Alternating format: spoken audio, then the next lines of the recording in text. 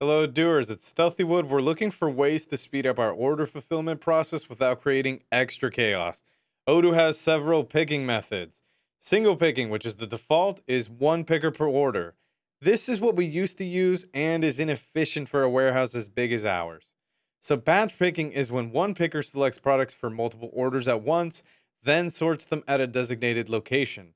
Wave and cluster picking are other methods that you can explore inside of Odoo, each with its own strategies for shortening the time our pickers take to grab items and get them ready for customers.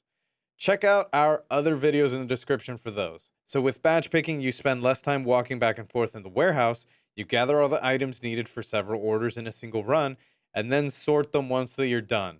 And a quick note, you've heard of batch picking and batch transfers. Which one is it?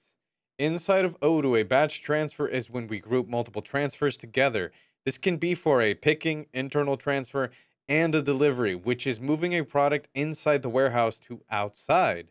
Batch picking is a picking method and only refers to the act of taking items off shelves for an order to then bring them to an output location where the products are sorted. So when you hear batch picking, that's the process of picking items for multiple orders at once, but behind the scenes, it's done through these batch transfer records. Now, enough chit chat. Let's dive into our Odoo database. So, first, let's make sure that batch transfers are enabled. So, we're actually going to go up to configuration up at the very top. And you guessed it, we're going to select settings as we've done 1,000 times before. So, under the operations section, make sure batch, wave, and cluster transfers checkbox is enabled.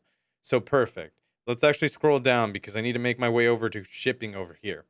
So I happen to have delivery methods enabled, and under shipping connectors over here, I have UPS and FedEx as well. Make sure any shipping connectors for your carriers are activated as well. So we're actually going to need these soon to sort orders by carriers. So stay tuned. So next, scroll down and we're going to confirm something else. Where are we at?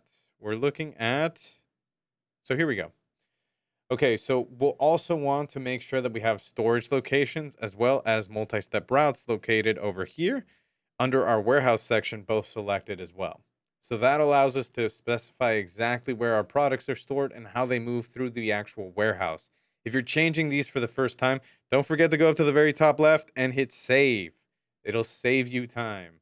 So next, let's click configuration once again, and this time we're going to select warehouses. We're going to select our Stealthywood warehouse. Beautiful.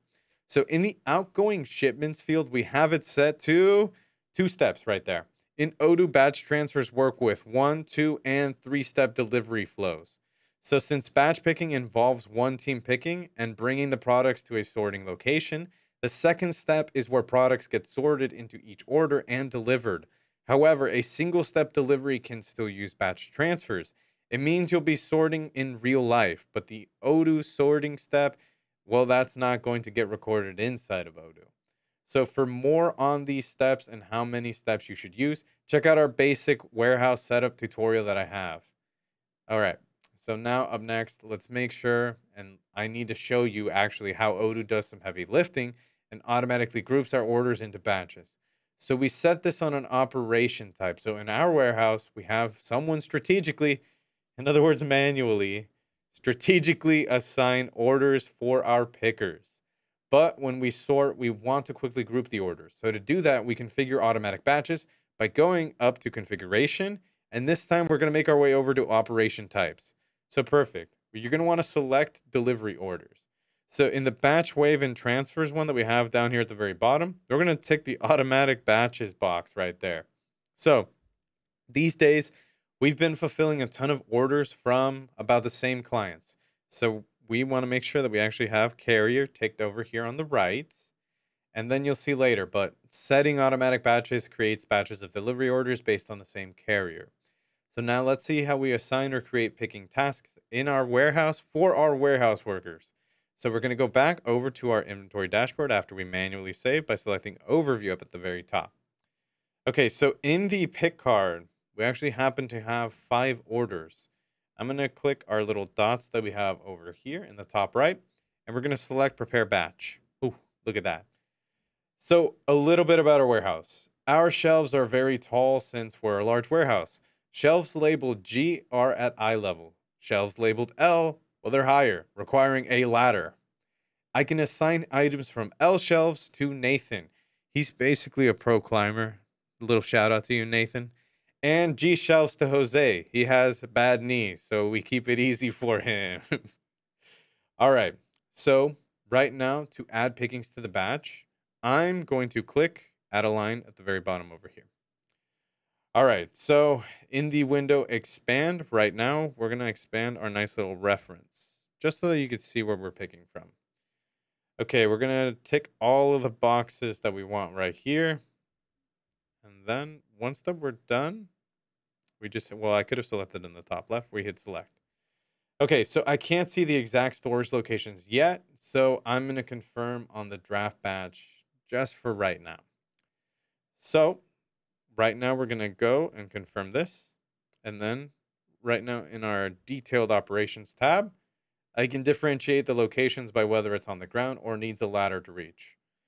Oh, well, would you actually look at that? By some odd coincidence, all these items happen to be located on the L shelf. You can see that in our from area. If there were any items located at G, I'd simply click on the trash icon that we happen to have, and we'd make another batch for Jose later. So next, I'm going to set the responsible to Nathan, because we talked about this. And then we just hit save. And the batch happens to be assigned. So next, let's get ready to pick the items using the barcode app. So to do that, I need the barcodes. So I'm actually going to click the gear icon up in the top over here, select batch transfer. And the barcodes and sheets would look something like this. The first page contains barcodes of the batch and the pickings. And the second page has all the product barcodes, which we're going to need later. Now let's get picking. All right, so as the picker, I'm actually going to open up the barcode application. Now with my trusty scanner, which happens to be in hand, I'm going to tap on operations over here.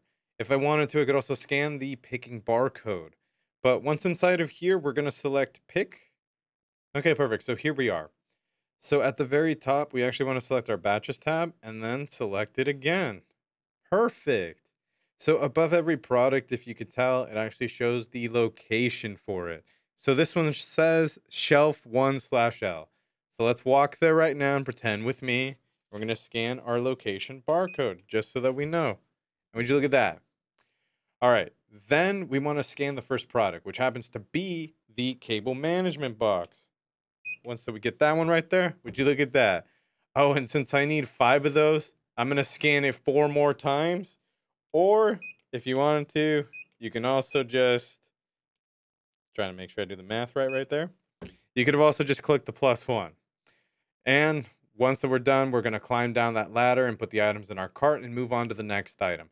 And now, you know what we'll do for all of the rest of these items, which is the exact same thing. So I'm going to skip ahead by tapping on our +1.